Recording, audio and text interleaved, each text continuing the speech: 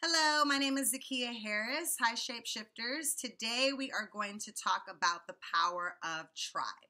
So my definition of tribe is your circle, it's your community, it's the people in your environment. They make up your professional circles, your creative circles, your friend circles. That's your tribe. They're the people that are surrounding your life. And right now we are living in a time where your tribe is critically important because one thing that this shift has taught us is that we all we got, y'all. Ain't nobody coming to save you. It ain't just about voting. It's not about changing this. It's about coming together with your tribe, with your community, and making shit happen. We are watching our ancestors leave, and the reality is the torch is being passed to you. We are the ones that we've been waiting for, and every single one of us has a bit of the answer. And when we come together, we have the whole answer. So the coming together is a critical part of this shift, and it's a critical part of your life. So this is the perfect opportunity as we are moving towards the winter solstice season, that shift of darkness, to really do some inventory on your tribe and to ask yourself, what role are you playing in your tribe and what role are the people around you playing in your life? So in my book, Shapeshift Your Life, The Creative Entrepreneur's Guide to Self-Love, Self-Mastery, and Fearless Self-Expression, I actually have a chapter on tribe. And I break down tribe into about 5 archetypes, right? So one archetype is the victim. The victim is that person in the tribe who always has something going wrong. Their relationship's not right. Their work is not right. They ain't got no money. They got drama after drama. You really kind of only hear from them when it's in drama mode. Like you never actually hear from them when something is actually going well because they kind of keep perpetual dramas going on in their life. So ask yourself, are you that person? Do you know someone in your tribe that's that person? The other archetype is the mediator. They're the people who there's like this huge elephant in the room, but the mediator acts like it's not there. They don't really want to see it, whether it's an elephant in their own lives, an elephant in the relationships within the tribe. They're just trying to can we all get along, right? The mediator is like saying that, can't we just all get along? It's like we can get along, but we got to deal with some shit. The mediator is not trying to deal with that, right?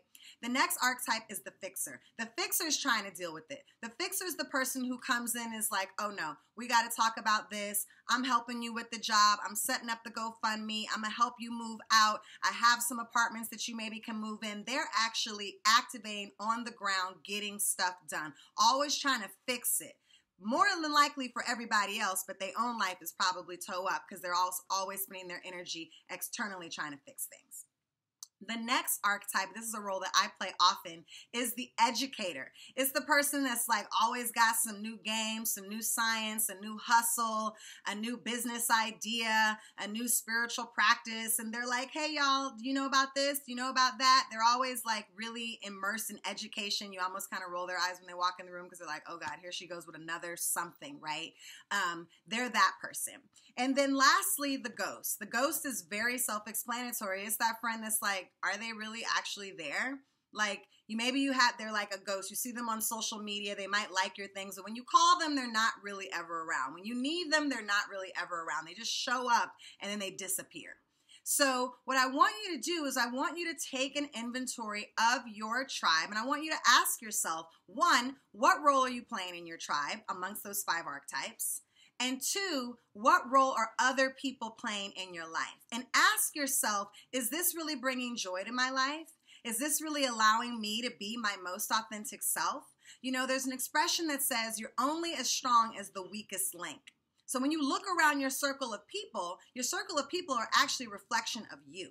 So this is not about judging other people. This is not about saying, oh, I don't want you in my tribe anymore because you're a victim. No, this is about you saying, how did I attract this in my life? What are the unhealthy patterns that I'm ready to get rid of in 2017 that allowed me to think this was okay? Is my tribe up-leveling me? Do they challenge me? Do they allow me to be my most authentic self? Am I having to censor who I am amongst my tribe? Do I have to think about what I'm wearing, what I look like? If my job isn't cute, if my relationship isn't doesn't fly. If my house isn't set up in a certain way, these people can't be in my tribe. If I don't want to, get hella high, I can't roll with these people because that's all that the relationship is actually built on. This is an opportunity for us to really do some soul searching within, because the veil has been lifted, but the veil is not about judging other people. It's about really doing some personal inventory into our personal selves, because our tribe, our village is going to be the only thing that gets us through this time, where everything is moving and shifting at a time like it has never been in our lifetime. The only thing that we got, y'all, is each other.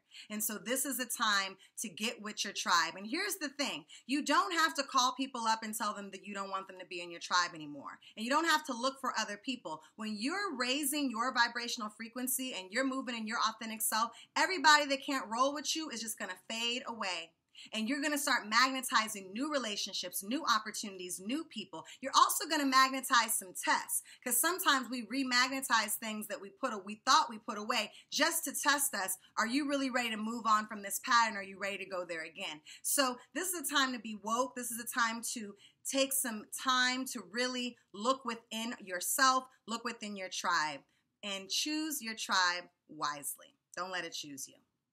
Okay, so that's today's message. It's all about tribe. If you are in Oakland, California, or the Bay Area, I would love to see you on Sunday, December 4th. We are getting ready for the next Soul Shift workshop. I'm teaming up with a good friend of mine, Miss Nikki Thomas, who is a yogi, and we are going to do a half day of yoga, reflection, activation, my chakra activation, a light lunch, sit in circle with beautiful people, beautiful tribe, and really take some time to do the work that is required for us to shift into our best, our absolute best 2017 and beyond. So if you're in the Bay Area, I'd love to see you this weekend. For all my other shapeshifters out there, I will see you soon. Until then, keep shifting, y'all.